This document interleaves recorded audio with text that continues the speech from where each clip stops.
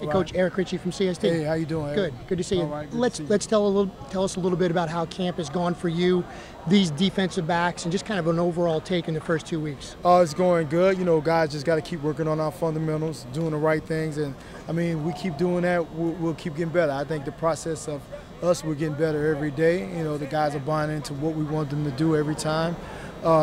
And that's the things you need to do, become a defensive back, because you're going to have some trials and tribulations out there, and they just got to keep working on the fundamentals. With a guy with the leadership of Tre'Davious White at one corner, and with that battle going on at the opposite side, what has that been like, and how Tre'Davious has kind of helped the other young cornerbacks, and kind of give us an idea how that battle's going? It's going good. I mean, like I say, all the guys have to work. You know, we play a lot of guys.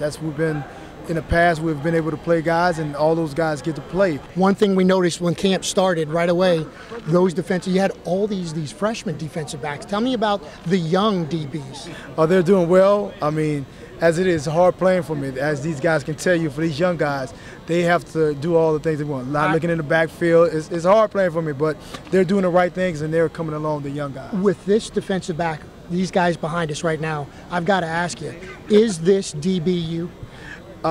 We always say this DBU, but this is what our DBU is. It's about growing as men. It's about these men growing, doing the right things in college, doing the right things off the field. That's what our DBU about. Our DBU is not about making plays. Our DBU is about growing as men and helping these guys develop, become young, become good fathers, become good people in their life. That's what DBU about is for us.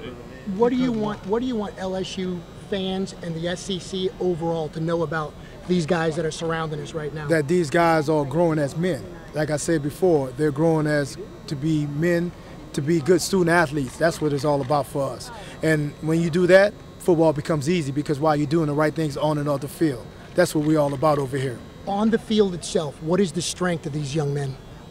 Buying in the system, doing what the system that we have, doing the right things. And like I say, it starts off the field. Now they're going to do all those little bitty things we ask them to do, like where their eyes supposed to be and where they're supposed to be at all times, because why? They believe in what we're doing. Wish you the best. Great talking to you. Thank you.